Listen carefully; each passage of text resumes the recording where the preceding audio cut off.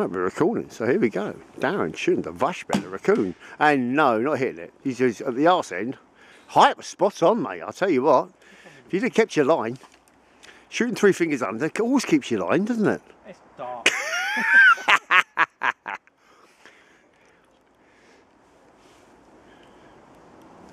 Being blinded by a red They did light. one at Avalon a few years ago, and we went round and shot it and thought that wasn't bad, you know, it was just good. We went round the next morning to go and have a look for it because we camped overnight. And you realise what a tough course they put out because you just couldn't see it.